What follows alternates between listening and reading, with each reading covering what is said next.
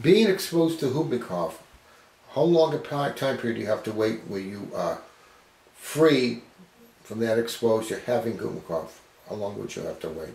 So you're not going to come down with whooping cough with those symptoms.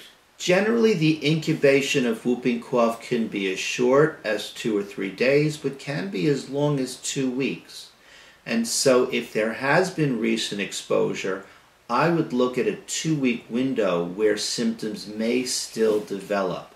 Beyond those 2 weeks, it's far less likely that you'll develop infection from that primary exposure. It could sometimes be as much as 42 days too, couldn't it?